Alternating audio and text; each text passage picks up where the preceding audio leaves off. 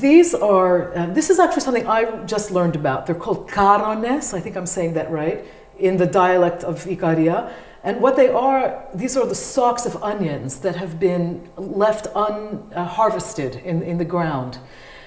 And usually, I mean, at some point they were planted and kind of left there. The bulb was never collected.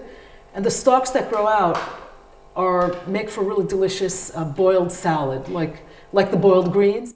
But now they essentially grow wild because you don't have to replant them. Exactly, okay. Exactly. And this, when I was at somebody's house the other day, and she had these on the table,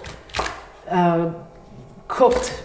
She had actually blanched them first and then sauteed them in a little olive oil.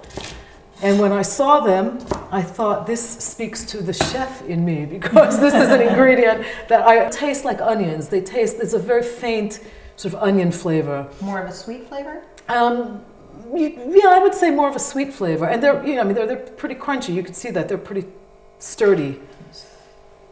Can I taste it? Absolutely, yeah.